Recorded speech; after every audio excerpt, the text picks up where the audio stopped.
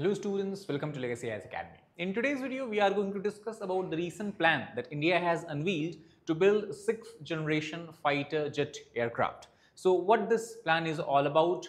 Is India going to build this aircraft by itself or with the collaboration of different countries? What are the advantages India will have after building up of this jet, and what are the challenges it will face and the other issues around this aircraft? Let us try to understand this in more detail. Now, the reason why we are talking about this particular issue is because very recently a well-known Japanese online portal, it has claimed that India may join 6th generation fighter jet program that Japan already is a part of. If we talk about this particular program, it is called as GCAP, that stands for Global Combat Air Program. This entire program is actually a collaborative effort of 3 countries, that is Japan, United Kingdom as well as Italy. So this is something that also has been verified by a well-known Indian military journal that is called as IDRW, that is Indian Defence Research Wing. So basically both have concluded and has come to what you can call as understanding that such project is actually where India seems to be showing interest. Now if we talk about this particular GCAP project, it is going to build not any simple or what you can call as the aircraft that we use today, but it is going to build a 6th generation fighter aircraft, and the timeline proposed is by the end of the year 2035. Currently, if we talk about most of the aircraft that Indian Air Force has belong to the 3rd and 4th generation, and the 5th generation aircraft itself is something that is not available to most of the countries. Largely, we can talk about United States, China and Russia. These are 3 countries which are using the 5th generation aircraft. If we talk about Russia, it is in the stage of building 5th generation aircraft, such as Sukhoi 57. So if we talk about USA F-22 Raptor is an example of 5th generation aircraft, and this effort is, or this what you can call as this program is even going one step ahead and trying to what you can call as construct a much more better or what you can call as much more advanced aircraft. If we talk about in the month of December 2022, an agreement already was reached between the 3 countries regarding this project, that is Japan, Italy and UK, and the news report coming about this project has clearly stated that once completed, the fighter jet aircraft is going to be a state-of-art stealth fighter jet. Now, the term here that is used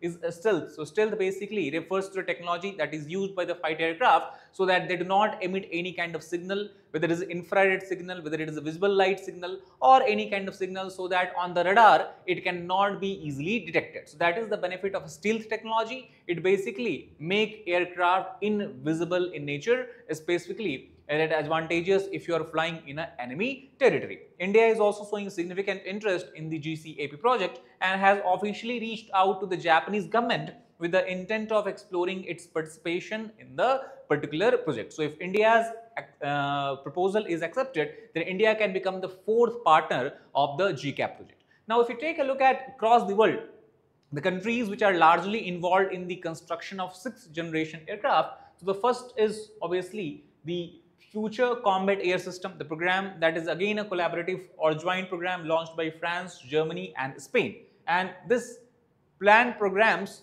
basically if you talk about this particular program, aims to construct the 6th generation aircraft by the 2040. And here next is talk about United Kingdom, then you have Italy and then you have Sweden. These countries also have launched a program under Tempest name. Tempest is the name given to this particular program, and the BAE, a private company that is from the Britain, is main company behind this particular program. Then if we talk about the United States of America, now after coming off Donald Trump, earlier this project was shelved off, but again the project which aims to create F-47 fighter jet aircraft under the Boeing company, that program again has been greenlight, and now Boeing is going to construct development of a 6th generation aircraft before the 2030. The program is called as NGAD, that is Next Generation Air Dominance. So NGAD program from US, Tempest program by UK mostly, and Italy, then Future Combat Air System, as we discussed, a collaborative effort of the 3 countries. Then you have Mitsubishi FX, that is a separate Japanese initiative which is trying to build a 6th generation aircraft and is planning to launch it by the year 2028. Apart from that, China also has recently unveiled flight, a few seconds of video went viral on social media, where many users have claimed that this is a 6th generation aircraft of China that it is flying, called as J-50. Now, about this particular incident you talk about, the Chief of Defence Staff of India, he has stated that assessing the authenticity of the claim that whether the flight that we are seeing in this particular image grab is 6th generation or not, it is very difficult to say, because the video clip itself is of very brief duration, and it is very difficult to see that actually whether it is a 4th generation aircraft, 5th generation aircraft or 6th generation aircraft just by looking at a video.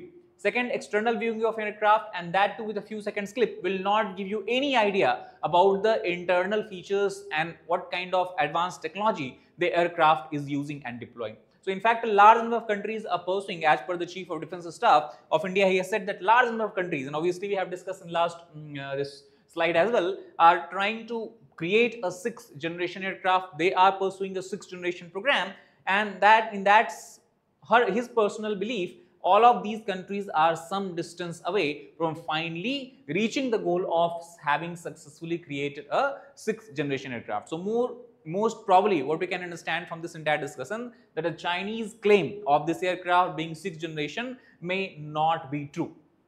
Now, let us suppose that India indeed accepted in the GCAP club or membership, how it is going to be the significance. So first of all, they aim to build the 6th generation fighter jet considering the future needs of the UK's Tempest and Italy. Italy, as we have discussed, is a member of Tempest program as well. And 3 countries are referring to it as a strategic cooperation, because that will also help in enhancing the strategic cooperation, specifically in the current geopolitical tension and scenario, where we are seeing on one side you have the Western countries and Western world, and other side you have the Russia, especially after the breakout of the Russia-Ukraine war. So there also the countries might have certain strategic advantage, and it will include, we talk about this particular program, GCAP specifically, it will include advanced stealth technology, as you have discussed, because in this particular program, they will even ensure that whatever is being emitted by the engines of the aircraft, even such kind of emission can be controlled to such an extent that the aircraft may not be visible on the enemy radars. AI integration, obviously we know that today we are living in a world where artificial intelligence is trying to enter and take control in every aspect of our life. So obviously the development of aircraft cannot be immune from that, and the integration of AI can go and play a very strong or important role in advancing the technology that the aircraft is using. And third is that network warfare capabilities, that means using the information for your own advantage against the enemy, is something that is going to be the main cornerstone of the GCAP program. However, obviously we have to understand that the task against the countries are very difficult, and the project is expected to incur heavy costs. So financial burden is the first challenge that the partner countries will have to accept and agree upon. The estimated cost, many of the experts argue, will go almost to tens of billions of dollars, and arrangement of such a huge amount of money is something that these countries will have difficulty in finding for. And in search of reliable partners, that is why I talk about why both, except actually if you look at the GCAP program, except Japan, both Italy and UK want India to come on board. The reason is because they are in search of a reliable partner, and that is where India basically fits in, because India has a strong ties with all the 3 countries. Plus we know that the Indian defense exports have risen in the recent time, and Indian defense import, obviously we know that we are one of the largest defense importer of the world. So due to this, and also because of the need of the Indian Air Force, it seems that India can be a better partner in this particular program. This will also add benefit for India as well, because India also want to replace its aging old aircraft that Indian Air Force has been using. In this direction, some attempt has been made where India is on talk with Russia to import Su-30 aircraft. Already we have imported Rafale from the France. So this will be another addition in that area. So cutting edge technology is something that also will have our hands-on access to, and that will be a master stroke in advancing the domestic defense industry within India also, specifically in the context of the focus on what you can call as indigenization of the technology in the defense sector. It will also strengthen its strategic partnership with 3 countries, that is Japan, UK and Italy, with which already India enjoys a very strong collaborative partnership. Even before Japan's formal inclusion, we can understand that Italy and UK have already accepted, and they actually wanted India, they have encouraged India to get involved in this program. However, the problem is that Japan seems to be hesitant in allowing India to become partner of this particular program, and the reason behind this, let us try to understand. So basically you can say that Japan's what you can call as the Japan's hesitation can be a only obstacle that will create problem in India joining this particular program. Now, why Japan is having some sort of issues in India joining GCAP? And the reason is because Japanese experts believe that due to the strong India-Russia military ties that India has enjoyed for many decades, it is apprehensive of the new partnership, because Japanese military experts believe that it can result in the theft of technology, where the technology that is being transferred to India by being the member of this program, it can be stolen by the Russian military experts. There is a potential of leak of advanced stealth avionics and propulsion system, again because they have said that India currently is using Su-30 MK aircraft as well as S-400 air defense system. So if the 6th generation aircraft that India will have access to after being the member of GCAP, if that aircraft is integrated with all the system, that is where the risk of the potential leak of all these technology and systems also arises. So Japan believes that the involvement of more countries in the program will increase the risk, and this heightens the threat of delays in completing the GCAP by year 2035.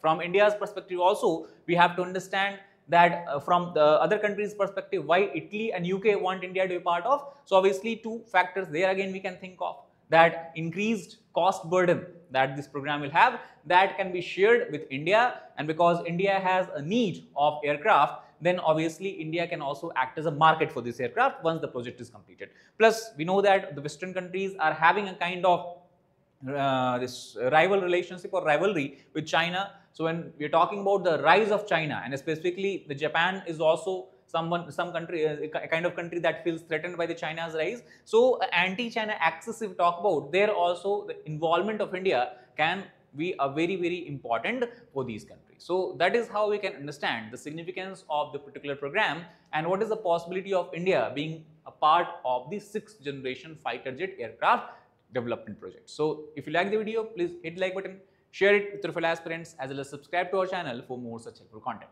Thank you very much.